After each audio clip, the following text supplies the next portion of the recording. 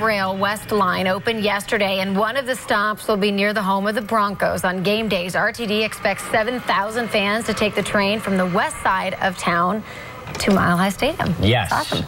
And rides are free today as a result of this. So you can ride the light rail for free. And each year, the Art Directors Club of Denver recognizes the work of art students who have displayed creative excellence. And this year's winner for integrated campaign is Buddy Bravo. He has graced us with a set of 5 posters at RTD stations around the metro area. The project is called One Positive Thing Every Day.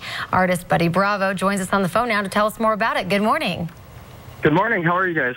We're doing great. good. How are Thanks you so doing? much. You got your work on display. It's an exciting day for you. Yeah, I'm looking forward to it. I'm hoping you guys are able to make it down there, check them out. So tell us about how this all started and how you got involved. Sure. Well, I had my One Positive Thing posters that I created late last year, and then there was an open call for entries for the light rail station, and it's a project that's really important to me. So I decided to send it in, trying to get the message kind of out there more, and they ended up responding to them very well. We made some changes to them, and then before you know it, they were installed, and now more people are going to be able to see it. So that's kind of how they came about. That is so great. So what are you hoping that this artwork does for the community? Well, the main thing with this project is that it's a reminder of one thing that we can do every day to make ourselves feel a little better. Therefore, we can pass on that positivity to someone else.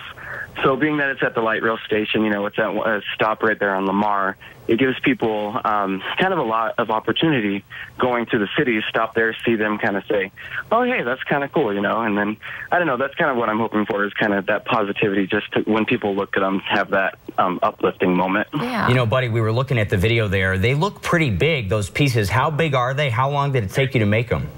Yeah, they are big. They were originally designed as 30 by 40 inch posters, so roughly 3 by 4 feet. And then they got blown up to the size that they are now, which is 10 feet by 10 feet by 12 feet. So, yeah, they're pretty large. I worked on them for about 4 months straight. And then when the light rail project came up, I edited them and made some tweaks on them for about, I would say about a week straight. So wow. That is so great. They're very cool. Buddy Bravo, thank you so much for calling in and telling us all about it. Yeah, thank you guys. I appreciate it. Well, your time now.